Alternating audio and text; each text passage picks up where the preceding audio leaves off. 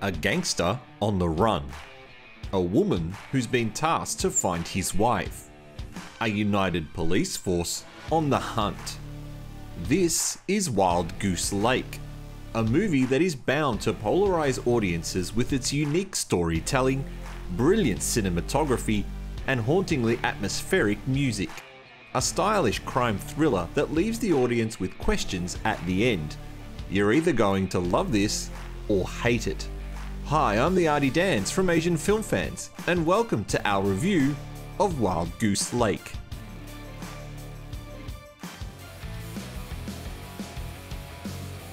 Joel Zenong is a career criminal.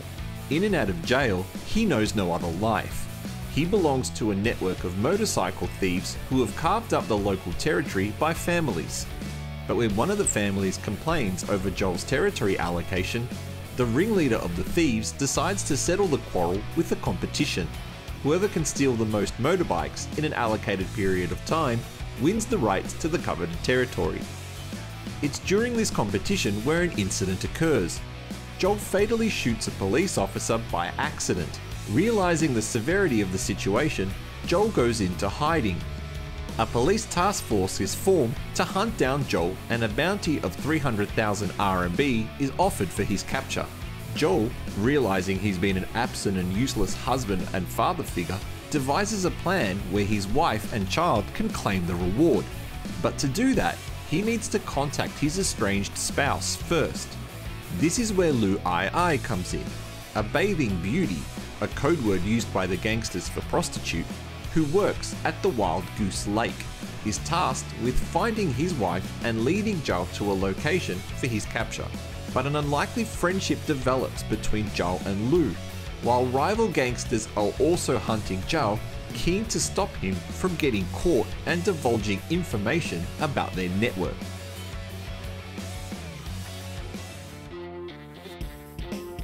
It's worth watching, but you'll be in one of two distinct camps afterwards. Those who loved it and those who hated it. Which one was I? Interestingly, directly after the movie finished, I was in the hated it camp. I felt that the middle portion of the movie betrayed the start and ending, with its rushed gunfights and vague explanations of how incidents in the movie were occurring.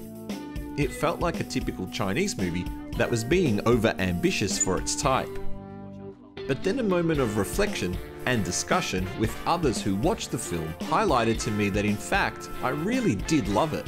I was just upset at myself for not getting it at the time I was watching it. It ends as brilliantly as it starts, with enough ambiguity to create hours of discussion about what certain scenes meant in the overall structure of the film. Specifically, the scene at the train station where Lu outlines her plan to Joel, but the audience hears nothing due to the noise of the incoming train muting their conversation.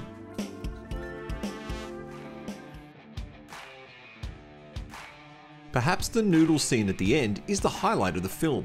It's Joel's Last Supper moment. It's carefully shot and well edited, and a perfect climax to an exciting film. Other standout moments include the beheading scene with the forklift shown in all its gory glory. There are times when this film doesn't shy away from showing blood and gore, so be warned in advance. It's worth mentioning the cinematography and editing again, especially evident in the zoo sequence where we see intercutting shots of animal close-ups and the chasing shootout scene. And it's also worth mentioning the way the movie is told, with a deliberate mix-up in the chronology of its order to ensure you're paying attention to what's happening.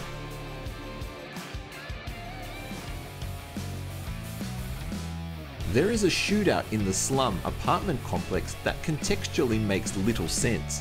Perhaps I wasn't paying enough attention at the time, but I was a little confused by what the police and gangsters were doing there at the same time and who was shooting at who.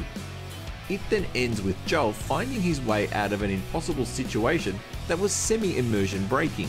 Some of the gangster characters are also very one-dimensional and cartoon villain-like in their presence on screen. The one-track mindedness might be authentic to the persona of the characters, but they come across as shallow and mildly annoying.